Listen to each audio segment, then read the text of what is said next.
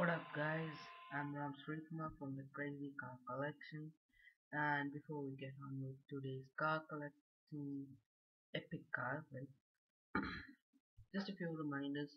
Subscribe, like the Crazy Car Collection on Facebook, follow me on Twitter at Ram Srikumar, and please leave your ideas in the comment box. Okay, so let's get on with it.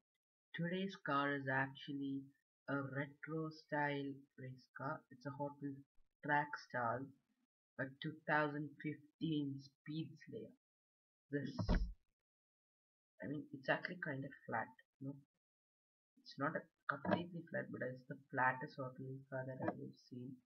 From the front, it just looks weird. It has two turbine engines at the back. These two, and the underbody is in gold. You can read the name Speed Slayer. Yeah, and it has this silver hatch.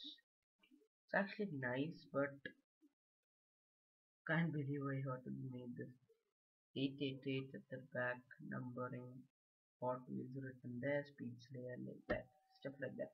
It's actually kind of cool though. It's a retro car, and I like it. It's not bad. Interior, well, you got I think yeah, it's empty with silver interior again.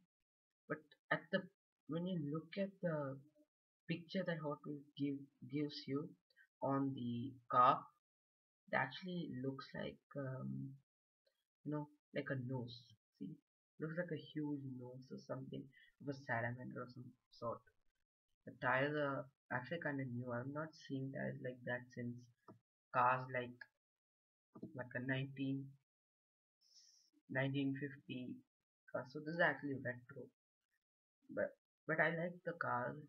It's red with gold and silver. It's not bad. It's actually pretty cool track. I mean, it's incredibly fast, freaking fast. It's just super fast.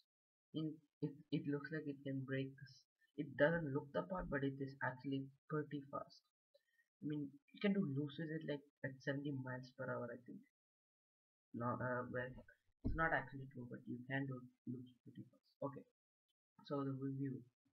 I'm gonna give it a 7 out of 10. Yeah, that's actually not bad for a car this short.